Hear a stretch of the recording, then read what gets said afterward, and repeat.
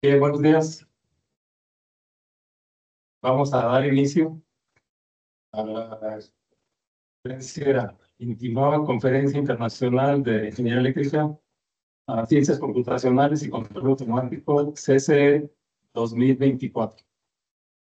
Buen día, bienvenido a todos. Debido a que la conferencia es internacional, tenemos gente en línea también. Otros asistentes están por llegar, pero el idioma oficial de la conferencia es en inglés, entonces vamos a continuar en inglés. So welcome everyone to this 2024 21st International Conference on Electrical Engineering, Computer Science, and Automatic Control, CCE 2024, here at CIVSTAF in Mexico City. You will have here in the Department of Electrical Engineering in CIVSTAF, Centro de Investigación y Estudios Avanzados del Instituto Politécnico Nacional, Center for Research, Advanced Studies of the National Polytechnic Institute. This conference is sponsored by the IEEE, by the Electron Devices Society chapter, and also sponsored by the Engineering in Medicine and Biology Society, a student chapter, a new student chapter from the IEEE.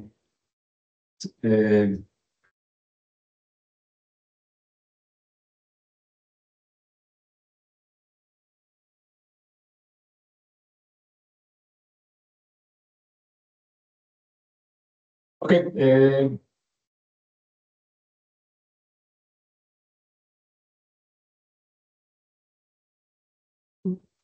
Next. Next.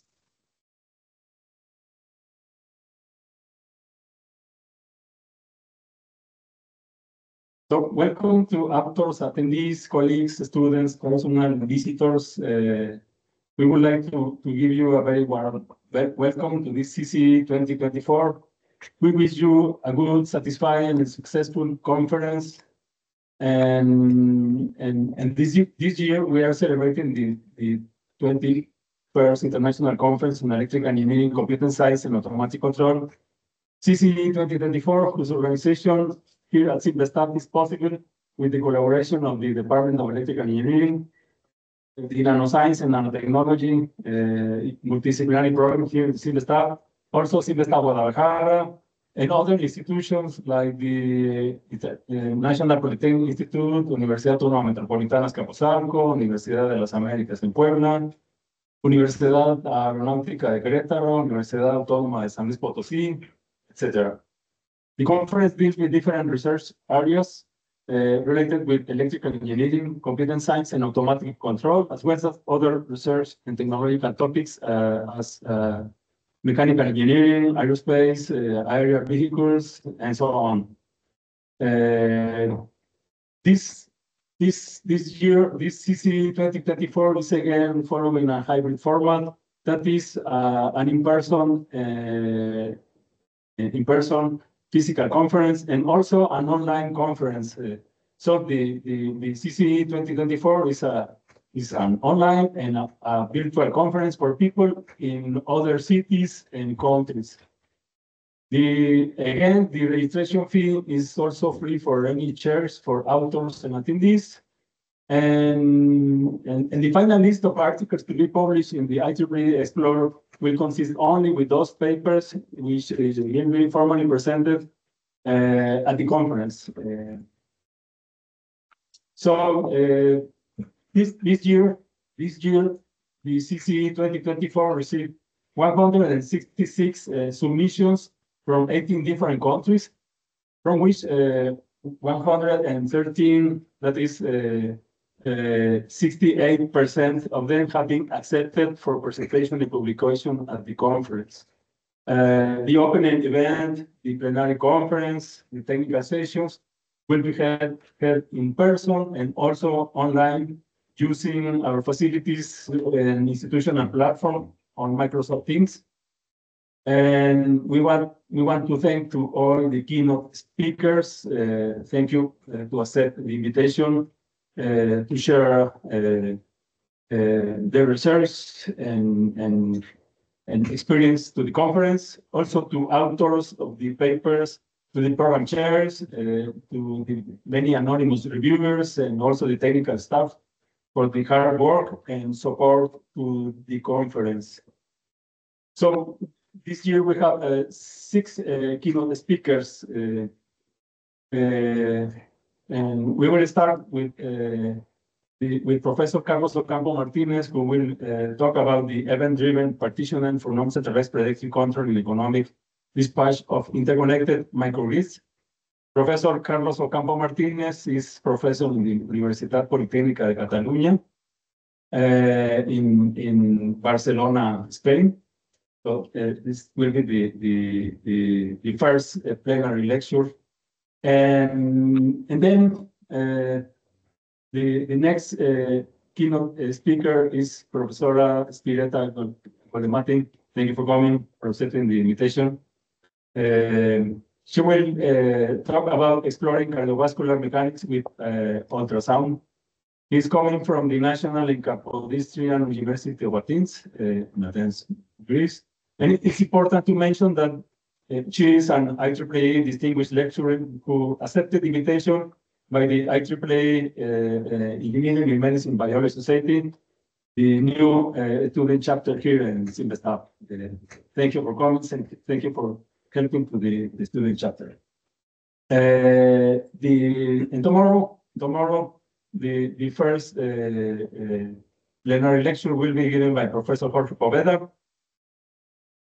We'll talk about prescribed time stability in switch systems with resets, a hybrid dynamical system approach. Professor Jorge Poveda received the Donald Ekman Prize in USA. That's an important prize in the IEEE and the automatic control community. He will give an interesting talk. He's professor in electrical and computer engineering at the Department at the University of California in San Diego, USA. The next keynote speaker, also tomorrow, is by Dr. Kevin Macomber. We'll talk about empowering semiconductor innovation, cultivating technology and education through photonics. Professor Dr. Kevin Macomber is CIO in Spark Photonics and founder and executive director in the Spark Photonics Foundation from Waltham, Massachusetts, USA. And in the next Friday, the next keynote speaker will be Professor David Estrada, who is professor of material science and engineering at the Boise State University and co-founder of Inflex Labs from Boise, Idaho, USA. He will talk about building the future of printed electronic based on 1D and 2D semiconductors. After that, the final keynote speaker will be Dr. Aníbal Pacheco, who is a senior postdoctoral researcher in the Pervasive Electronics Advanced Research Laboratory in the Universidad de Granada in Spain. He will talk about radio frequency circuits with unstructured material-based devices and their compact modeling. So one important topic in of the conference will be the semiconductors, the new advances in electronics here in Mexico City and also in other countries. Thank you, Professor Dr.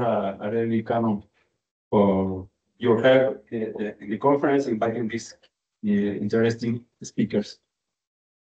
And the conference also consists with a research and development conference, who will be given by through the company Newark.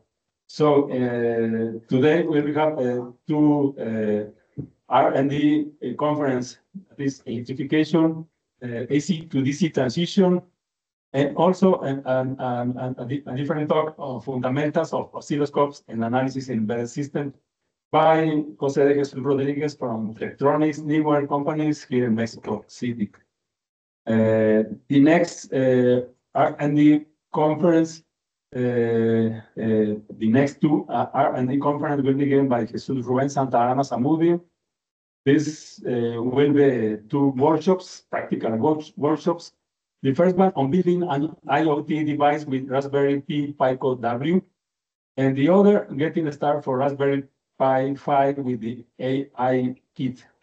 Jesus Ruben Santana Zamudio is from Raspberry Pi Kit Factory here in Mexico City. He will give two workshops, practical workshops for our students, for any attendee. Okay, the technical program consists in 11 topics. They will be divided, they will be organized in four parallel rooms. This is the room 4, and over there are other 3 rooms. So the topics of the conference are automatic control, biomedical engineering, biomimetics, also computer science and computer engineering, communications systems, mechatronics, mechanical engineering, nanotechnology, materials and applications, power electronics, also solid-state materials, electronic devices and integrated circuits, aeronautics and aerospace engineering, and also autonomous navigations in aerial vehicles. So 11 topics.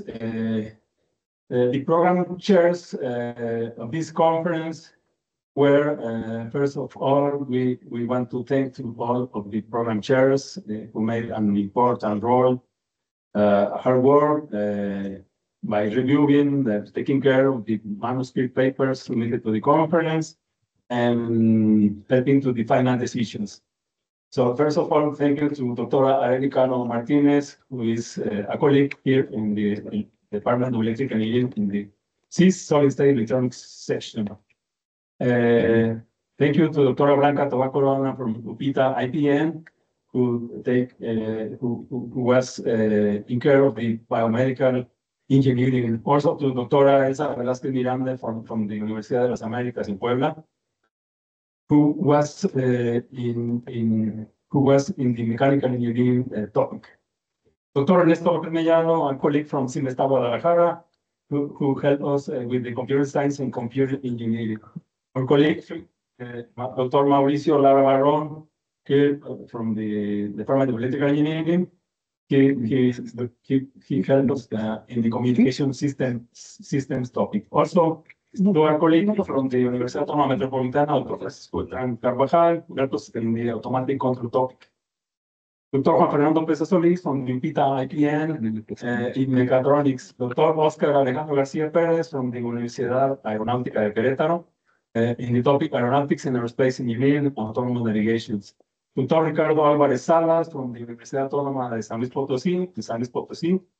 He was in the topic power electronics. And finally, to Dr. Salvador Gallardo Hernández, a colleague here from CIMESTA Zacateco, who help us in the nanotechnology, materials, and applications. Thank you very much for your contribution, for the help to the conference, to guarantee the quality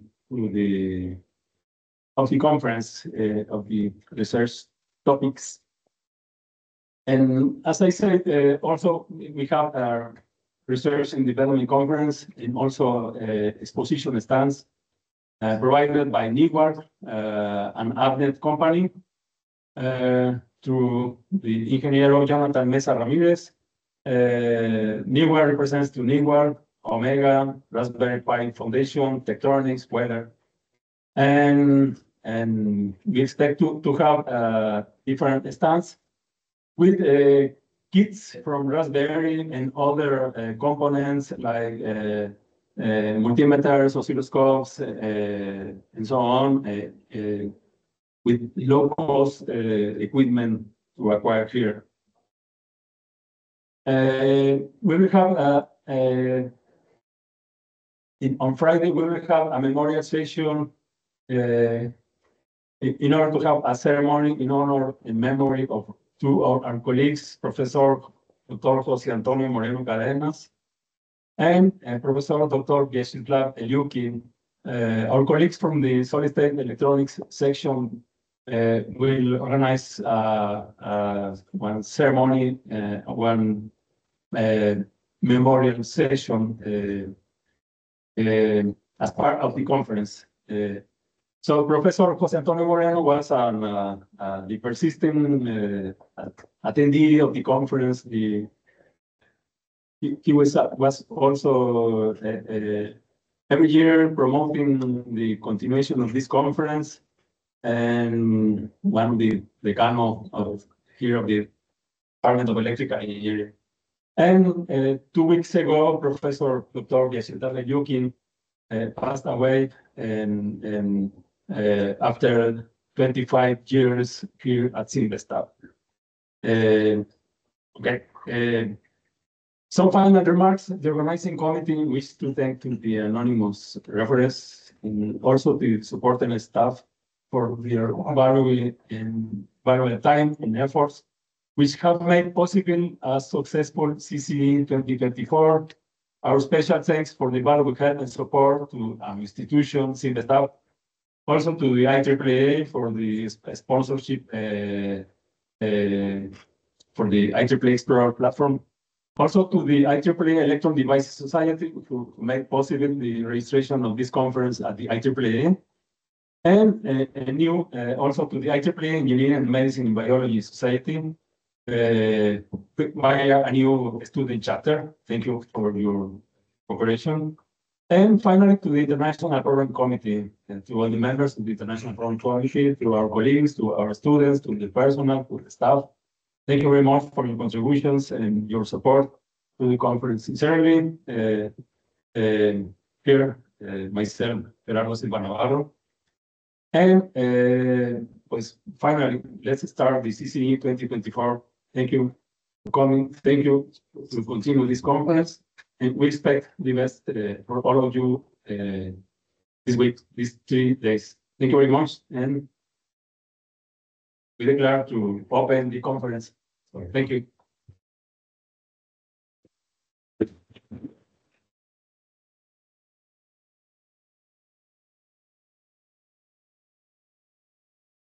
So the next activity of the conference will be the first plenary election. Professor Carlos Ocampo Martinez is already there in Barcelona, Spain. And Professor Francisco Beltran will be the session chair of this plenary election.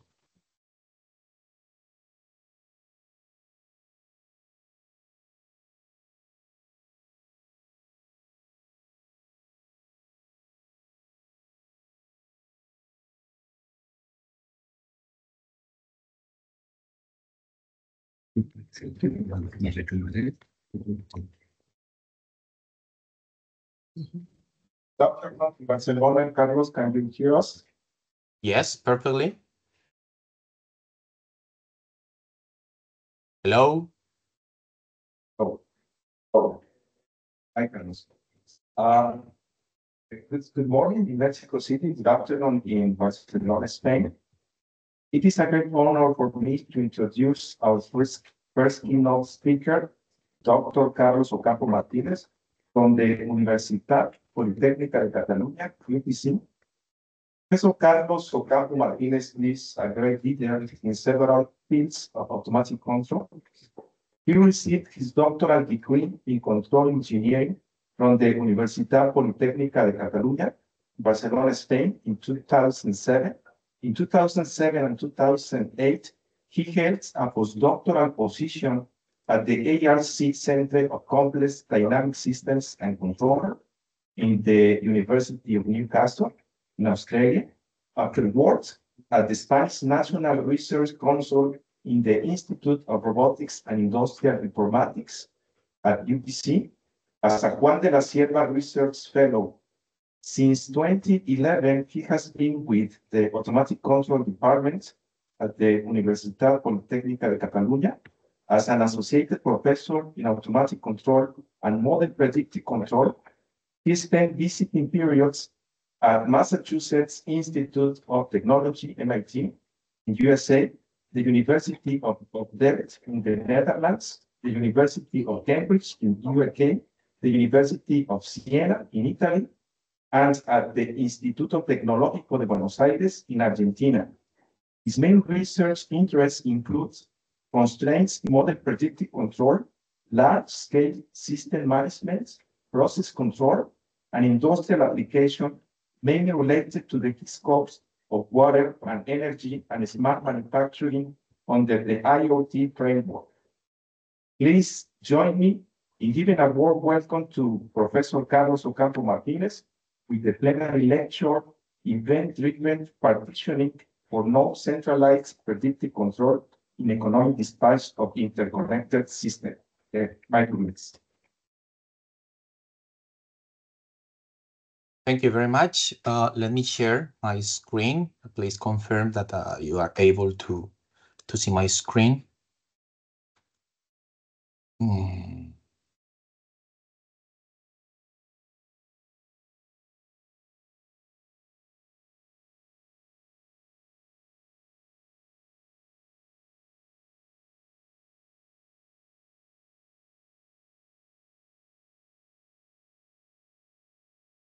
Okay. Are you able to see my screen right now? Yes. Yes. Okay, fantastic. Well, thank you so much for your invitation. Thank you for allowing me to be a part of this nice event. Today, I have the pleasure of introduce this topic, something that is a mixture of several tools, several themes within the automatic control topics framework. In this case, this talk, after your nice presentation, Francisco, thank you so much. My talk was inspired by conversation, but very interesting conversations with my former student, Wicak Ananduta, this guy from Indonesia. I had the privilege, the pleasure of working with him, very smart guy. And he received the doctoral degree in 2019 from our university here in Barcelona. He was acting as a researcher, as a very focused researcher on control in electric networks, given that we had at that time an interesting project, European project, with the aim of improving the way of managing different energy networks. You can imagine there are tons of discussions, tons of papers, books talking about the area, talking about the problem. But with WeChat, we were thinking about the possibility of doing some contribution, doing something different in this kind of system from the point of view of automatic control and exploiting different aspects from this interesting system or for this interesting problem as a whole. Then we have something that perhaps you can imagine in energy, and nowadays it is quite in the fashion that you are talking about grids, electric grids, microgrids, energy communities, tons of topics, several topics that you perhaps intuitively understand, but in some sense you don't know how you could manage them in a smart way, given the particular features of the new technology that you should cope with and the different problems, different scenarios for working with these kind of systems. Notice that, for instance, in this scheme that you have in front of you in this slide, you could think about these energy systems right now from the point of view of a local device, for instance, the electrolyzer, given that they are devices that produce energy, so they are able to consume and produce, because you should take into consideration different loads you can have. Notice that in general, you can put houses or buildings as loads of this kind of systems. But notice that here you have cars or buses or other nature of loads sensible to be part of this kind of systems. And then you can think about them, as I previously said, from the point of view of local devices, and then from the point of view of a grid or a network, a local network where those devices are connected and where you you perform this exchange of different energy vectors, and then you can think about this microgrid or energy community. Right now is the suitable term for defining this kind of arrays as a part of different microgrids or energy communities interconnected, and all of them connected to the electrical grid, which is the traditional way of supplying energy to the different stamens, different devices connected to the different networks. So this was our goal. Okay, we know this system, we know this scheme. This is not new from the point of view of the way of connecting them, not only from the bottom of the concept given the device, from the medium part of the mid layer, that is the set of devices interconnected and suitably managed, and then the way of connected all of them to the rest of potential microgrids. So we said, okay, fantastic. We know about optimization-based control, something that is according to the literature quite suitable for attacking these kind of problems. Then we know that the systems, given this description, they are multi-layer, they have different dynamics of different speed. Therefore, you have different time constants. You should play with them, and therefore you should create something smart in order to manage, or in order to say, okay, this is something new that we can do with the management of the systems.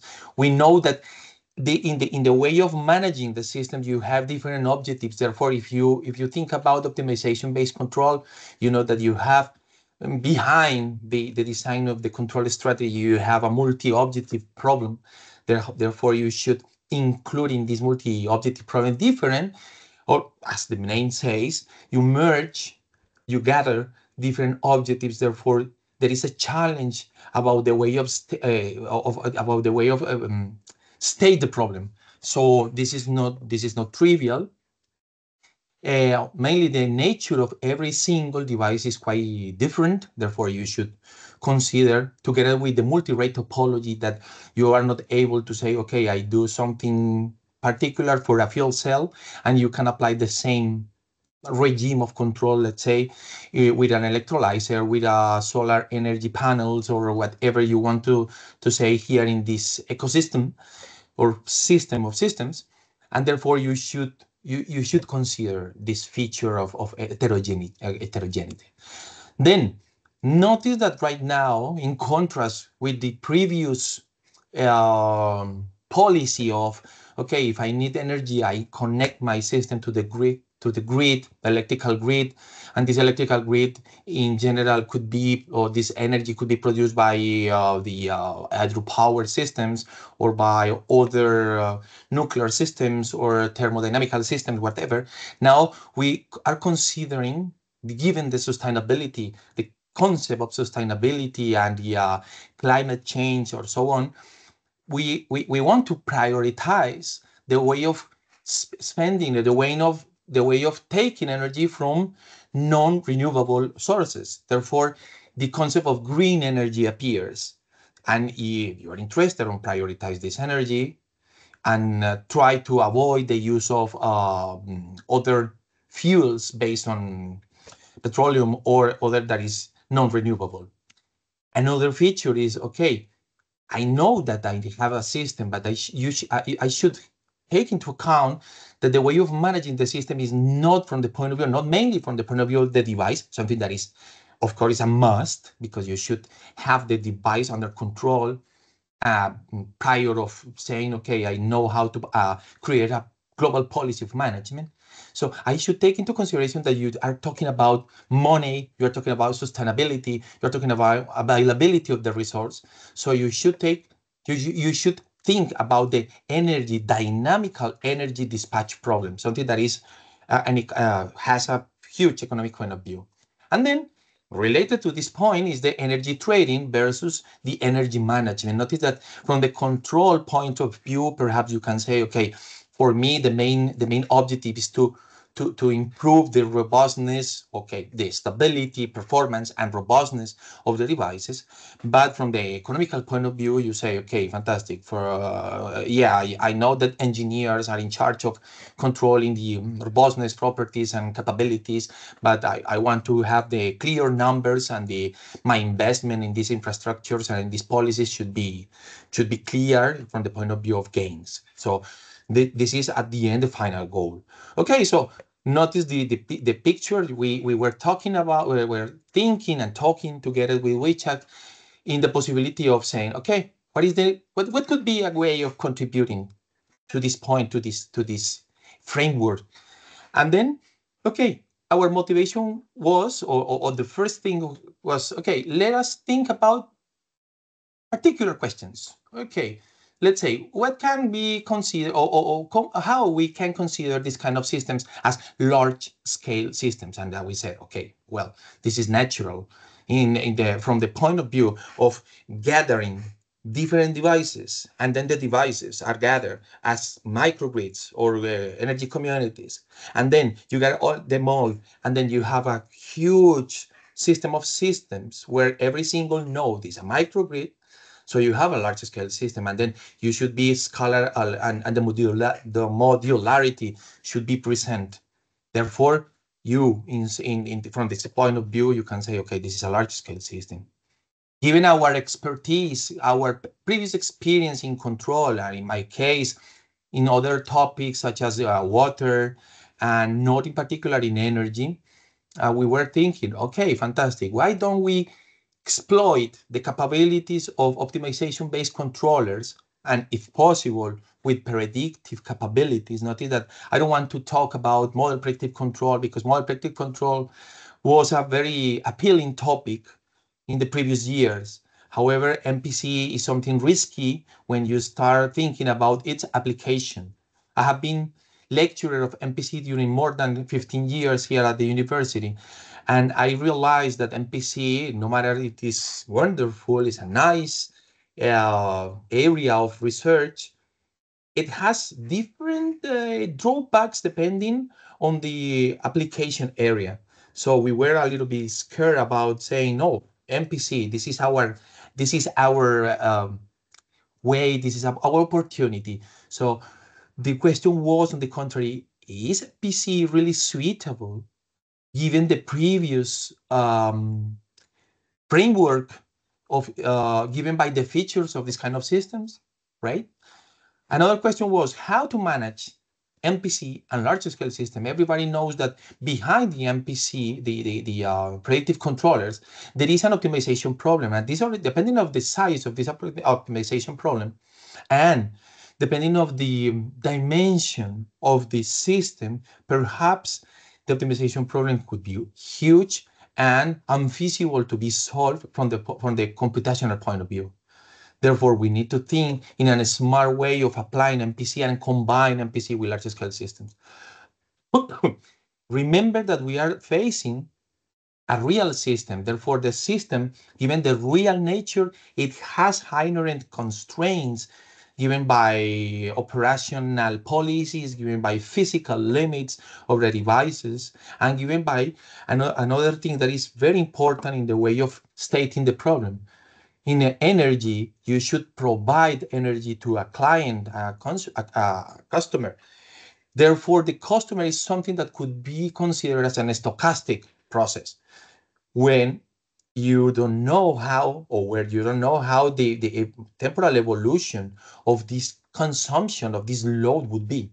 Therefore, you need to face a pure disturbance rejection problem. You don't have any reference set point. No, you need to reject the disturbance given by the consumption of energy and given by the production of energy from renewables and some kind of renewable sources.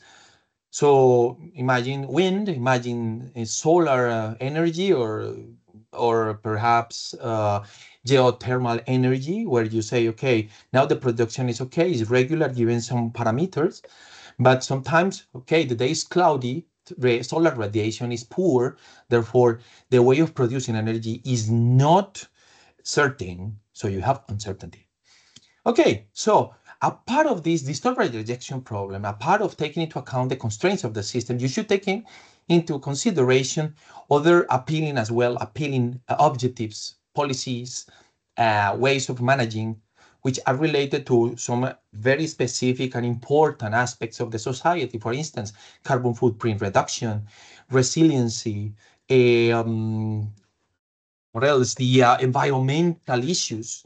So a part of thinking on economical gains, on the way of managing the system from the device point of view, you should combine these objectives or this nature of objectives with these other more societal and specific and environmental objectives. Then you are adding another source of complexity to the problem. And finally, in our potential things to do, there is the part of exploiting the topology of this large scale system in order to become it as an extra degree of freedom in the seek of improving the performance of the closed loop system. I mean, you have the energy network, and then depending on the topology of the energy network, if you are going to design the controller, perhaps you propose a particular scheme, a particular strategy, but what about the large-scale nature and the way of splitting the problem into different and smaller problems? Something that, divide and conquer is a premise that could be important. So let us think about this new aspect to take into consideration also within this approach. And then finally we say, okay, given this, why don't we think about distributed algorithms in order to reduce the complexity in the management of these kind of systems, not only from the point of view of control, but also from the point of view of consequent aspects, such as communication. For instance, if you have huge communication among different subsystems within your system, of course, the computational burden will increase, and therefore the final policy will be extremely complex. And then think about the way of managing with the consideration of couplings. You have a device, you have another device, the device is producing energy, this device needs energy, so you need to interact among them in order to create this communication, and then creating this communication, this self providing of the resource you are considering in the problem, which is the energy. Of course, if you produce more and you need more, therefore you can establish certain business among the different actors in this problem. With these ideas in mind, okay, our problem was clear, is the economic dispatch of large-scale energy systems. And notice that here, I could have here the energy word, but you can replace this word by water, by gas, by transport, by other nature or kind of resource that could be sensible to be represented by large scale systems, and that can be represented by these models following these topologies, for instance. Notice that we were discussing about non-centralized topologies. I am not talking about distributed or decentralized topologies, given the differences among them. Notice that when you have a decentralized scheme, when you design controllers, you say that once you split the system in different subsystems, every single individual subsystem manages its problems by its own. So you don't have any communication among the subsystems, or mainly among the controllers. While if you have a distributed scheme, depending of the topology of the network you are considering, you need to establish this communication not only among the subsystems, so that it could be natural given the topology of the real plant, but also the communication among the controllers. So your policy shouldn't be unique. The policy should look for information from its neighbors in order to decide, to make decisions locally. Therefore, the different topologies should be considered depending the problem that you have in your hands. What is the advantages of this non-centralized approach with respect to centralized approaches? Something that is the natural way of controlling. Okay, you have the problem, you design the controller, no matter the problem was of large scale nature, And when you realize that perhaps you need flexibility, imagine that you have a problem in a part of your system, the system is huge, and this problem makes that your system breaks down.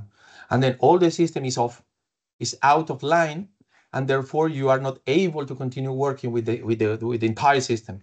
While if you split the system, perhaps if you have a fault, a problem in a single device, you can isolate this part and the rest of the system could go on with a policy taking into consideration that this part was disconnected, was completely unplugged.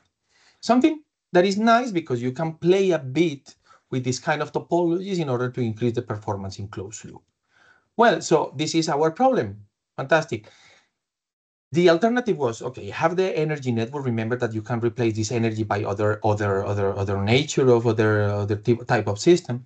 Of course, keeping the network concept behind.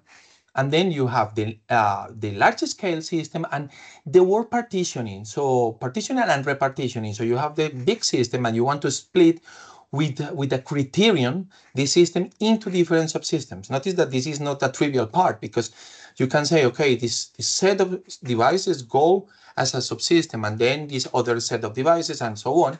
But you need to have something that motivates that this particular device belongs to the subsystem instead of belonging to a different subsystem, right? Not only given its own benefit, but also the benefit of all the systems and the global control objective that you have in your network. Then once you split a system, you want to start playing with these non-centralized control strategies or topologies in order to create a nice global and local strategies for managing, taking into consideration the nature of the problem, this disturbance rejection nature, and taking into consideration the constrained nature of everything, and the other let's say, technical control objectives that you put in your recipe, which are related to sustainability, climate change, footprint, carbon footprint, eco-friendly, whatever, etc., etc., etc. So these two actors will play with this energy network. Therefore, what is our proposal? Okay, notice that our proposal was, okay, fantastic. You have the network, you split it up in a way, you have different parts, but notice the first concept I am going to introduce today, that is the self-sufficiency. Why don't we create these partitions, these subsystems, these sub-networks in such a way that this network was self-sufficient? So I am able to produce the same amount or more energy with respect to the energy I need to cover, or I need for covering the load of my clients, of my consumers.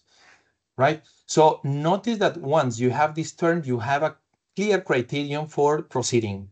And then the second objective is, okay, once you have the different subsystems, I want to design the control policy, but not, instead of designing one control policy for the entire system, I design several control policies or several controllers, each of them related to each of the resultant subsystems. And then notice the picture, notice this scheme that perhaps at this moment I have this partitioning and then I repartition, I perform a repartitioning, I have a different system. So what for? Perhaps if I have a time T1, this is the most suitable way of splitting the system in order to reach a nice performance with my control strategy. But suddenly something changes, mainly these exogenous uncertainties, or endogenous, of course, because perhaps you have modeling problems or some other parameter or lacks in system identification, but mainly remember that this is a disturbance rejection problem. So the uncertainty comes from the external exogenous disturbances. So it's more convenient right now in a time instant T2 to have this topology for splitting the system and therefore for performing the control design. When I talk about partitioning and when I talk about non-centralized control, optimization-based control, if you want to say, I must confess that once you look at the literature, most of the reported works say, okay, assuming this partition for this large-scale system, then we propose this non-centralized control policy or this non-centralized control strategy. We don't assume we have the partitioning. We perform the partitioning and we include the way of partitioning my large scale system into the control tasks. Therefore, you are gaining a degree of freedom in the way of performing the control and in order to reach a successful closed loop control system. Therefore, given those, or given these ideas, notice that our method is based on event-triggered repartition scheme. So the possibility of changing the way of splitting the system into subsystems conveniently. And then once you split, you design the non-centralized economic dispatch, but again, using something that is well known in the literature, so it's not my contribution or our contribution, that is the coalitional-based control. And you will see why I am going to introduce the coalitional-based control, because at the beginning you say, okay, I am self-sufficient as a microgrid, fantastic. So I am able to manage my own consumption of energy in this particular case, given that I am able to produce my own energy and I cover the consumption, or moreover, I am able to produce more energy. And in case I have energy storage systems, I can save or store my excess of energy, and perhaps I won't need more energy later on. So this is the proposed method. Therefore, sorry for my introduction, but very briefly, I am going to talk about these three things. The problem, I am going to explain very fast the problem statement for you, for those of you that are not familiar with the energy problem, the energy dispatch problem, economic dispatch problem. And then I am going to state or propose the control problem formally and the way of solving the problem from a centralized perspective. Then I am going to briefly explain my proposed solution, or our proposed solution, from the point of view of partitioning, repartitioning, non-centralized control, and coalitional control as well, with a very concrete slide, because it's one slide presenting the case, okay, two slides presenting the case study and the main results. I am going to motivate you or to show the particular advantages of using our proposed approach. And then you realize, perhaps from an intuitive point of view, why this approach could be potentially applied. In fact, we are talking with some people in Chile, given that they have huge systems, energy systems, and that we want to test our approach in the reality, because in simulations is fantastic. And from the scientific point of view, our fantastic is quite nice result, or there are quite nice results, and we are happy with our approach. Well, the first thing, the problem statement, in single words, or in simple words, better said, we consider that our network, we are not considering our network from the point of view of devices. We are considering the network from the point of view of nodes, and every single node could be energy storage system, or could be a producer, or could be a consumer. Therefore, we are going to talk about the power dispatch, or the power balance of this network, energy network in this case. So one of the easiest representation for this kind of networks is from the point of view of graphs. So we define graphs where every single node is one of these devices that I previously described. We are going to call them buses. And then the communication among them are the so popular lines, right? So you transmit, or you transport the energy from one device to the next device, and then you establish an interconnection of devices according to the particular topology.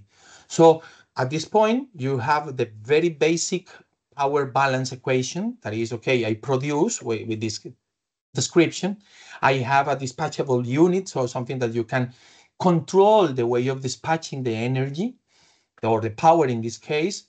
I have the the generation, the storage unit, depending on the nature.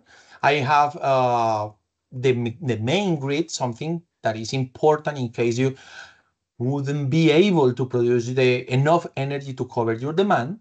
So the grid is the last resource, but this is a resource. I say the last resource because it's the most expensive resource. And then you have different buses. So you have the balance as create a water balance, a thermal balance, a work balance, a mass balance. You have here the power balance, right? But the particular of the power balance here, in this case, that you have the disturbances we were talking about. That disturbances is just uncertainty depending not only of the production of energy from from renewable sources, but also the consumption. And then note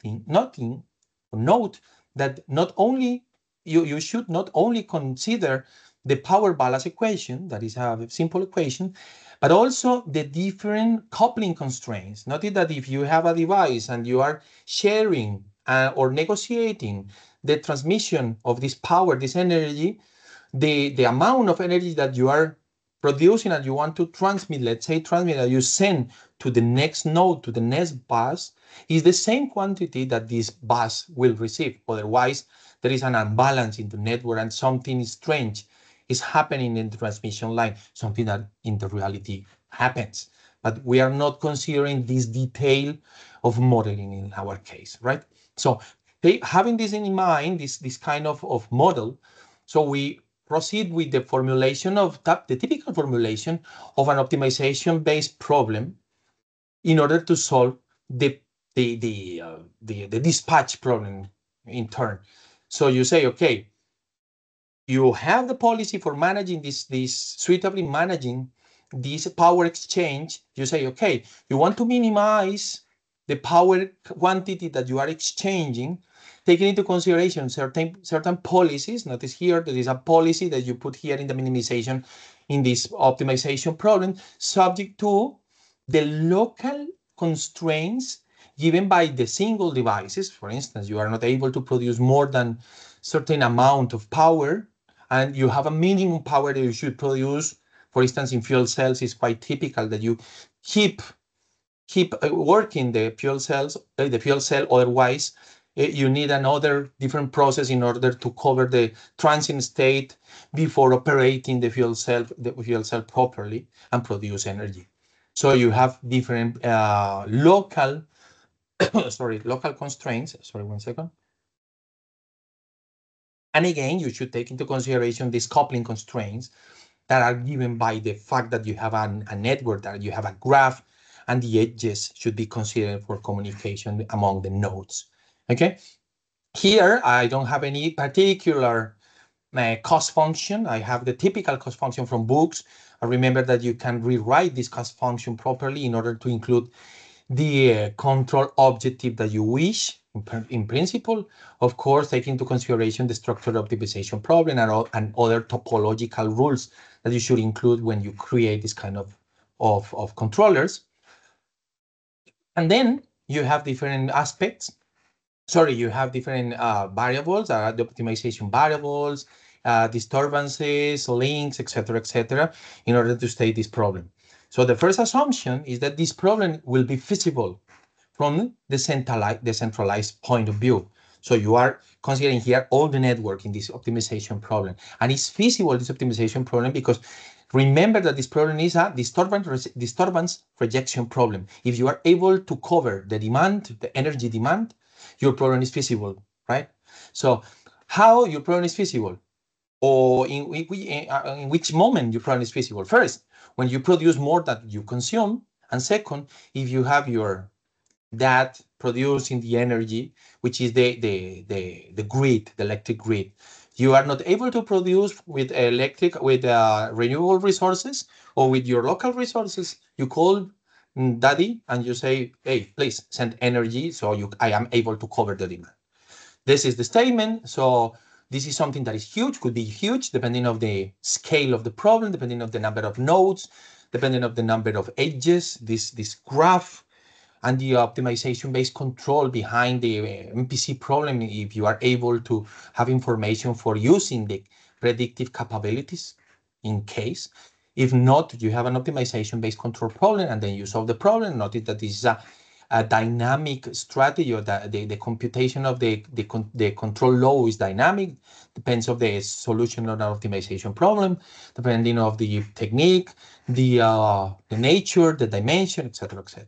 So this problem is well known that it's difficult to solve, no matter that the system has a huge time constant. So you have perhaps here 10 minutes sampling time. In a water system, you can have 1 hour, 2 hours sampling time. Therefore, there are no challenges, huge challenges for the current technology in computation in order to compute in turn the potential solutions coming from the potential control laws coming from the solution of these optimization problems. Well, but it was not our aim. Our aim was to say, okay, we have clear that we have a large scale problem.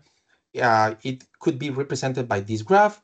The system is difficult to manage given the nature, the large scale nature. Therefore, I want to design, given the advantages of these optimization-based strategies, the advantages of these strategies I want to use for taking into account constraints, taking into account these feed-forward capabilities of including the disturbances, model of disturbances, forecasting of disturbances in order to perform this disturbance rejection solution. If I have powerful numerical solvers, okay, fantastic. You can more or less ensure the factibility. And of course, you have other conditions that ensure the factibility of the optimization problem, then the stability of the control loop in this framework. So, okay, fantastic. You have the problem. Now our goal is to solve this problem in a different way and in a convenient way, taking into consideration the large scale nature.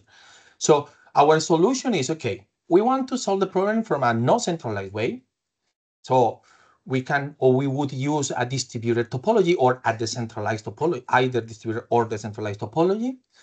Then we want to use the partitioning, the time-varying partitioning approach.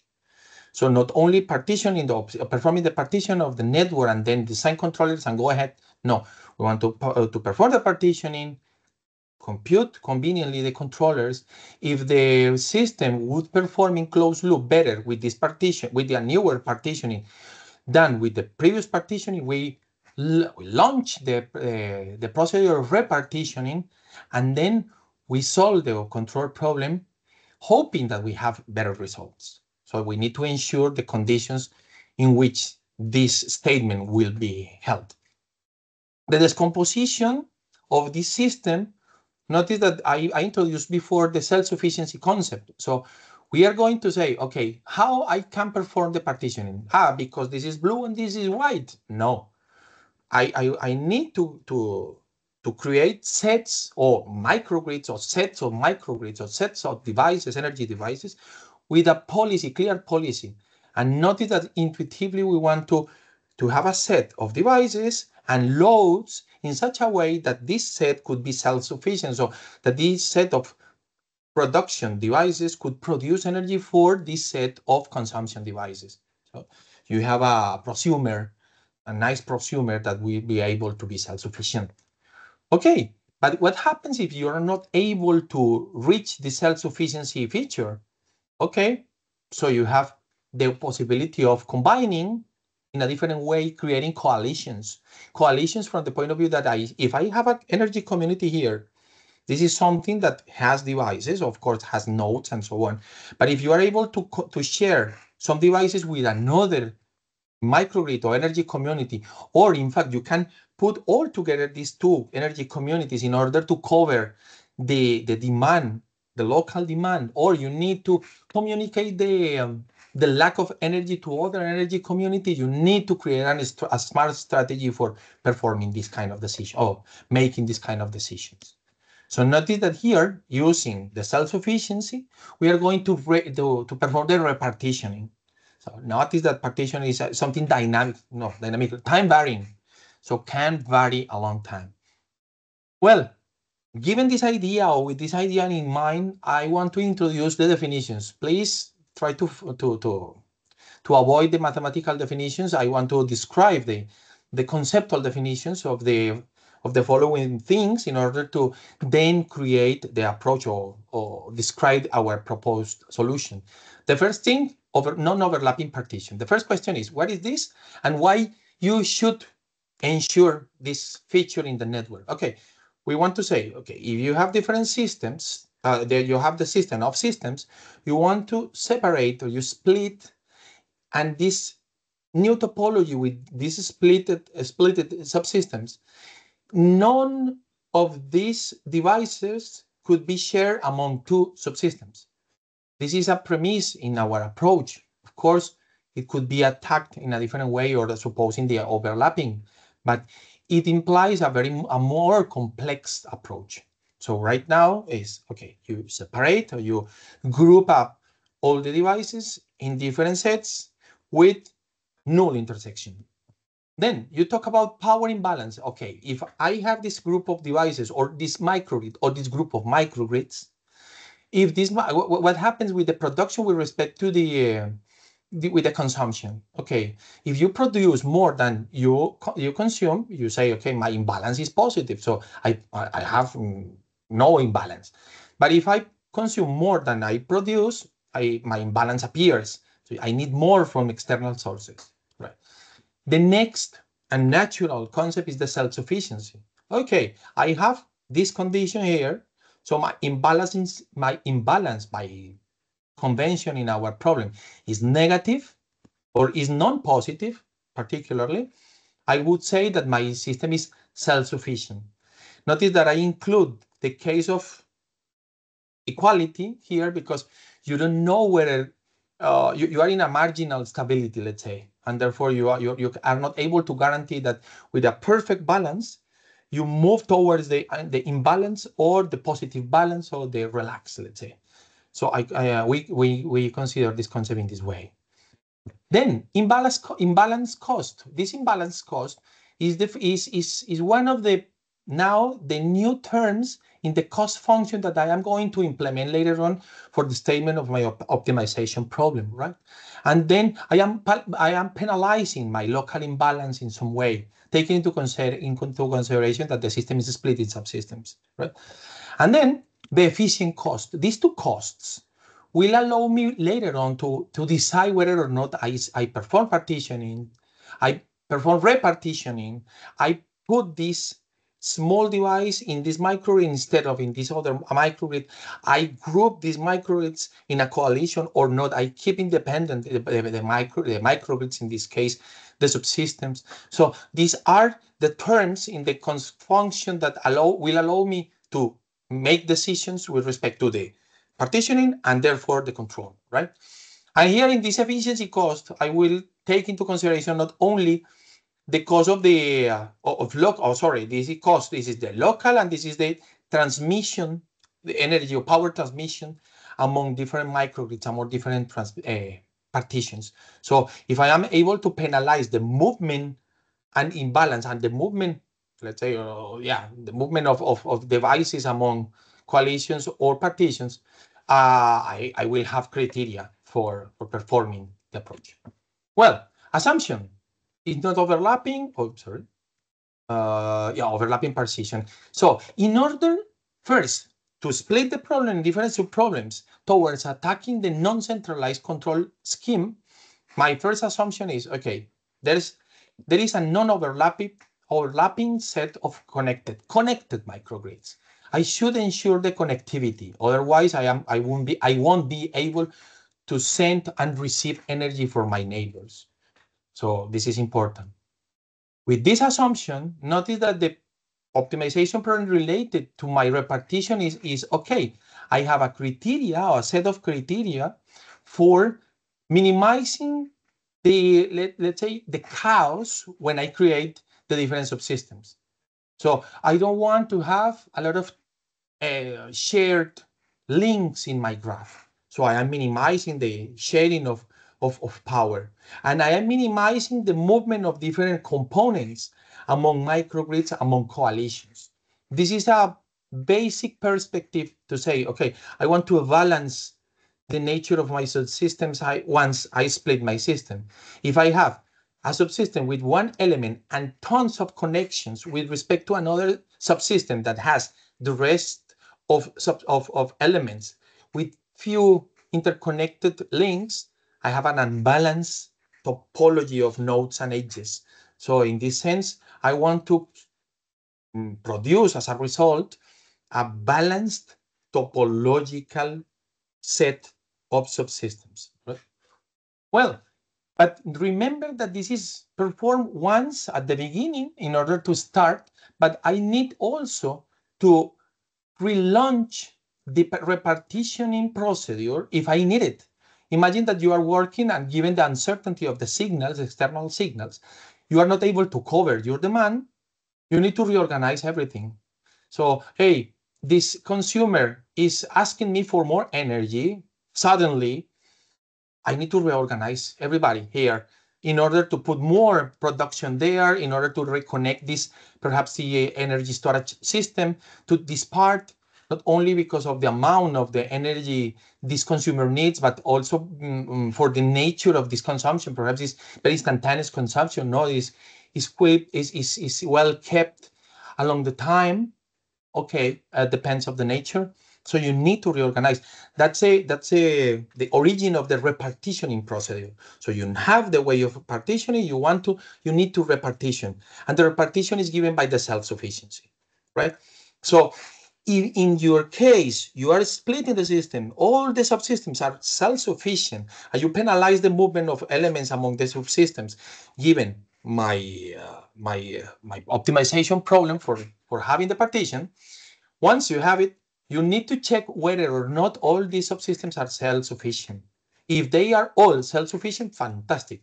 They can live isolated and they are able to cover their own energy. But if at least one of them is non-sufficient, okay, you need to reorganize. And how you reorganize? Okay, you check whether or not all the partitions are self-sufficient. Notice that here I was confused about the term partitions or microgrids, because at this moment I am going to associate the word partition to microgrids. So you say my microgrid is self-sufficient, so my one microgrid, one partition. Beautiful. So you can have all decentralized. If one of them is not self-sufficient, okay, we reorganize. If you are able to keep some of them self-sufficient, they are able to perform or to be managed by decentralized topology, by centralized controllers in a decentralized topology. But if at least one is not able to cover the demand, hey, help, my friends, my neighbors should come here and should help me in principle. And then you reorganize, right?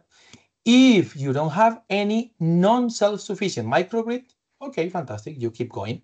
So you don't need to launch the process of partitioning, something that is a big contrast with respect to other works that report that you have a period for checking the repartition or the partition, and then every day or every month or whatever you want, you perform the partition. No, here, if you don't need to, if you need to do nothing, fantastic. Okay, so the main idea of the repartitioning is you move conveniently devices, you move either devices or microgrids to help, right? This algorithm is based on a previous work with other people other colleagues in Delft, in Netherlands, and is well structured the way of performing partitioning. Notice that this algorithm is completely transversal for large scale systems. It's not particular for energy systems. The goal, having a distributed method, notice that here I am using distributed, in order to reduce computational burden and in order to reduce the communication that you require for establishing not only the policies, but also the concrete solution of the problems given the transmission of power. Okay, what do you want with the repartitioning procedure? Having a non-overlapping, connected, and locally optimal set of partitions, set of subsystems. Here I add this concept of locally optimal because now I want a subsystem that I want a subsystem that I can manage by its own with a decentralized scheme. So isolate. Notice that this is our procedure. The repartitioning procedure is an iterative procedure. And this procedure should have a maximum number of iterations. Otherwise, given that it is able to move devices within the topology, so let's think about the graph, and then you are able to move this node to here, to here, to there. You start moving these nodes, and remember that this is an optimization problem. Perhaps you have a flat minimum, and therefore once you reach this flat minimum, you keep iterating till infinity. So you need to establish a limit for the number of iterations, right? So with this in mind, you perform something like this. You compute the different costs, you see what is the possibility of moving one element, and then you check the self-sufficiency. If the self-sufficiency is not reached, then you move another element. This element should be a neighboring element. You are not able to take an element far away from your microgrid. So the nature of having a microgrid here and an energy storage system 100 kilometers away is not fair, because the transmission losses could be huge. So this is topologically impossible from the electrical point of view. So the algorithm takes into account all these particular features, and at the end will yield with a set of self-sufficient subsystems. In principle, self-sufficient set of self-sufficient microgrids, right? Okay, so you iterate, and at the end you have the subsystems. Notice that once you have the self-sufficient systems, the system is ready to be controlled in a non-centralized way. So different subsystems, all self-sufficient. I design the different strategies, local strategies. Remember that if your microgrid is self-sufficient, decentralized control. But if your system, your subsystem, has 2 or more microgrids, you start negotiating the sharing of power among them. Therefore, you need to create a controller or control topology able to play with sharing variables and negotiations. And this is the distributed topology. So notice that in this case, this subsystem has a distributed control, while the other subsystems have decentralized control. That's why at the beginning I was talking about non-centralized control strategies, because notice that simultaneously you have decentralized and distributed controllers playing the game in the same whole subsystem, whole energy network energy system. So you have this in this way. This is what I said. And once you have this clear in your mind, the fact of merging these microgrids that are not able to be self-sufficient, sorry for this typo, then if not, you play with coalitions of microgrids, forming a subsystem. Right? Then notice that now you are able to instead of defining microgrids, you define coalitions, and then you are in the same way as at the beginning. Hello. You perform the algorithm that I won't explain given the time, and then the result of this algorithm is a set of controllers, either of decentralized or distributed nature, managing every single particular subsystem of the big system. Notice that now we have a limit, again, of iterations, but now is not given by potential optimal minima, but for the number of subsystems. So now I need to design, if you have the system split in 4 subsystems and you have 5 microgrids, it means that perhaps you have 1, 1, 1, and 2, or the suitable distribution. So you need to design controllers for this finite number of subsystems.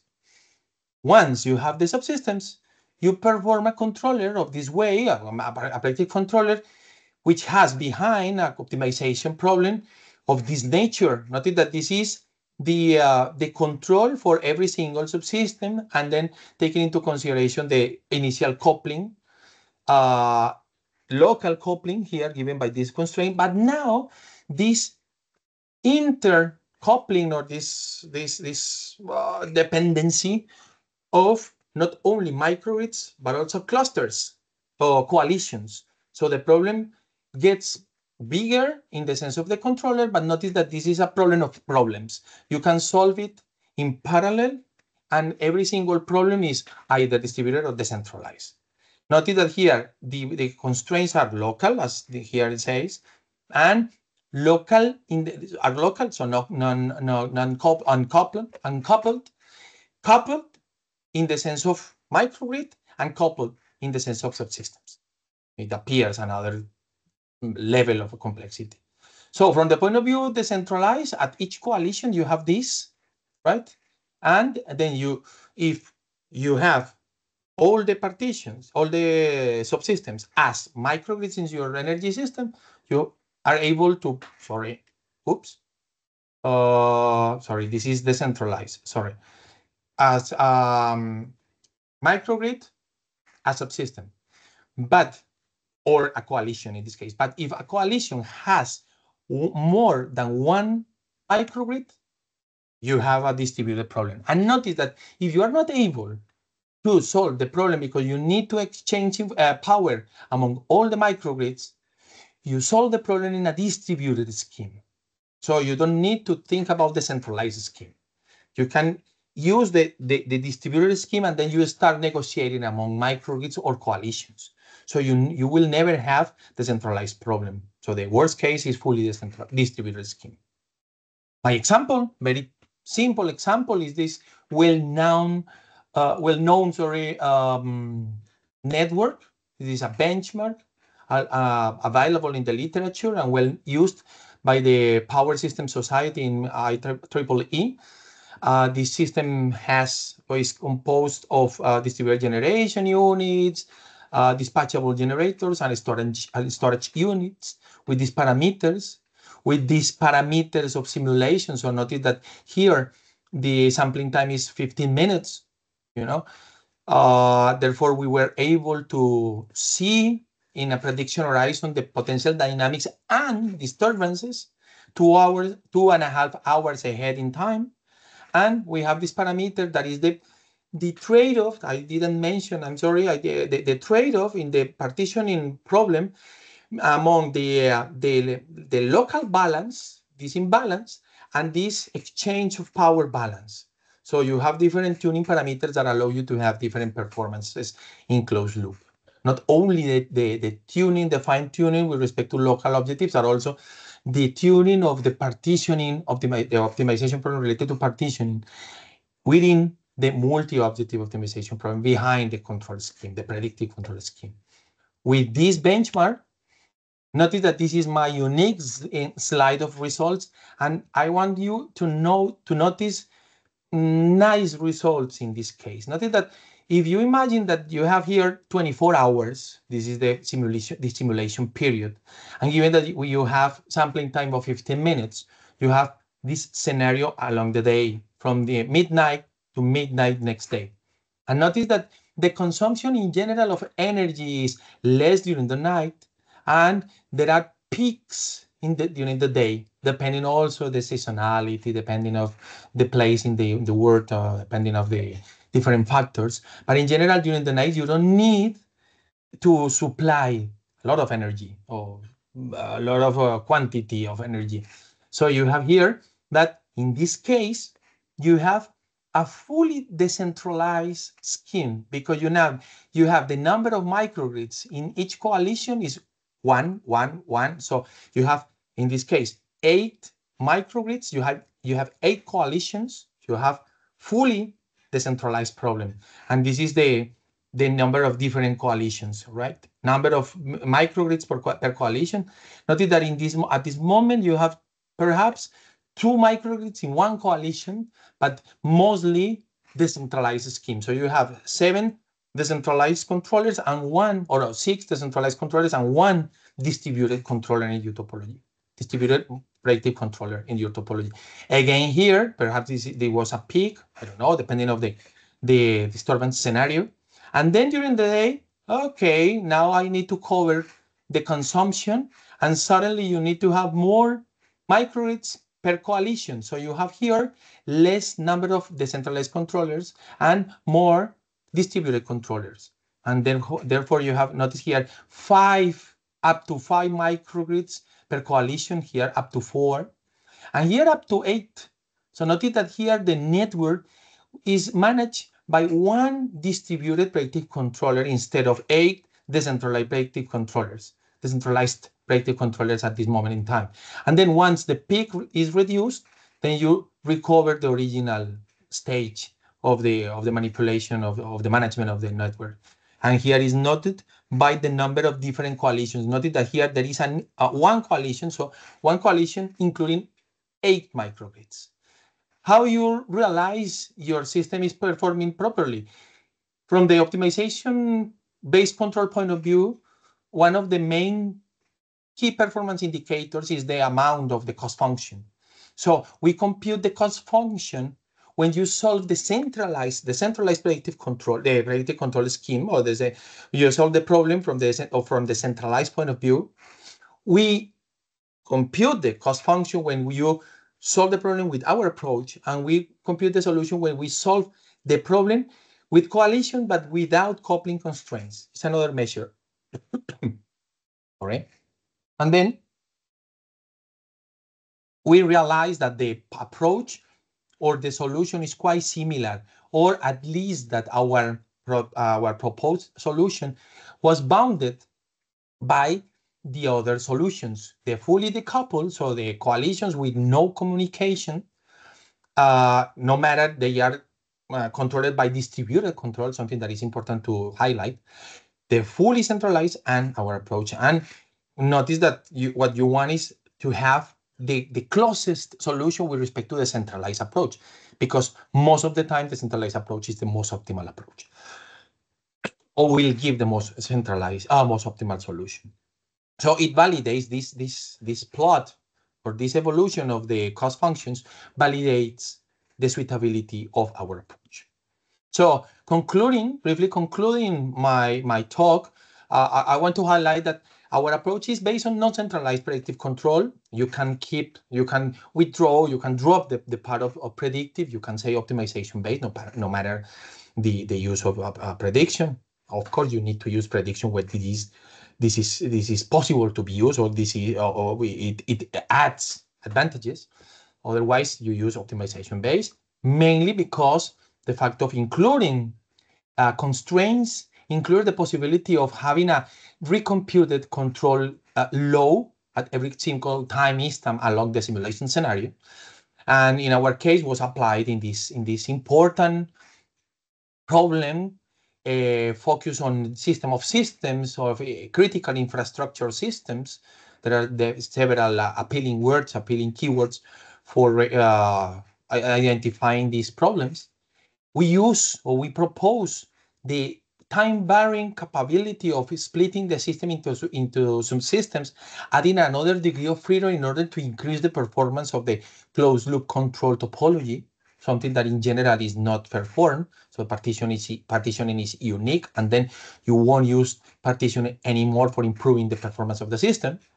The resultant decomposition could be used for either distributed or decentralized control topologies instead of purely centralized.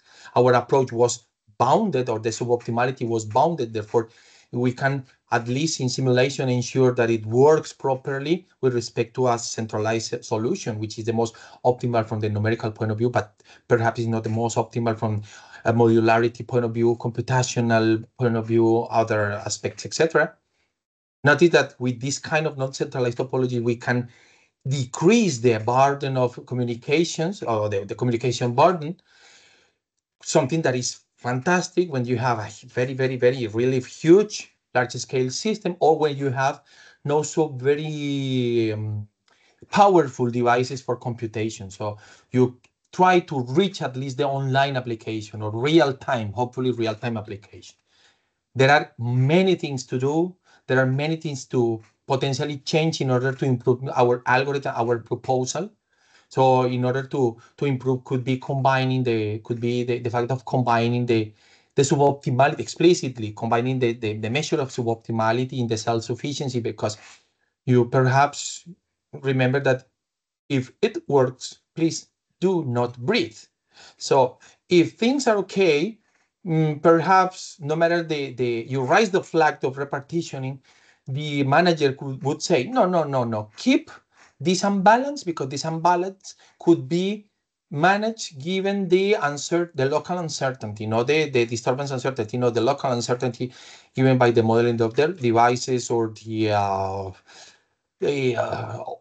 local aspects of the lower level of control. So you don't need to launch the repartitioning. You want to partition, but you don't want to keep repartitioning for perhaps a particular phenomenon, etc. Sorry? Sorry? Are you talking? Are you talking to me? Carlos, can we finish? Because we have. Yeah, I am in my last slide, no worries. So there are other things that are very interesting in the analysis and so on. And one of the main analyses that we are going to face is the inclusion of evolutionary game theory for the solution of this kind of systems. All this work is compressed in different papers we were publishing, and the ongoing research is reported in local documents that if you are interested, you can contact me for information about these topics. So thank you very much. Sorry for the time. I was thinking that I was 5 minutes late, but again, thank you for the invitation, and I hope you find interesting my approach. Thank you.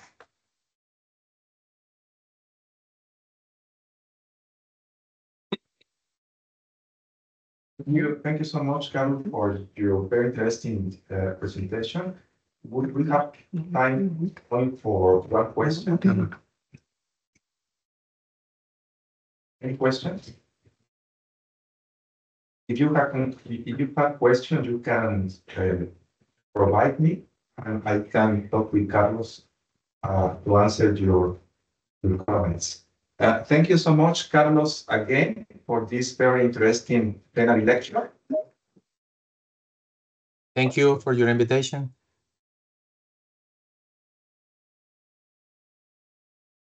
You can make questions by the chat in the things. And after that, they can be responded. Thank you, Professor Carlos Ocampo, by your plenary lecture. Very interesting topic.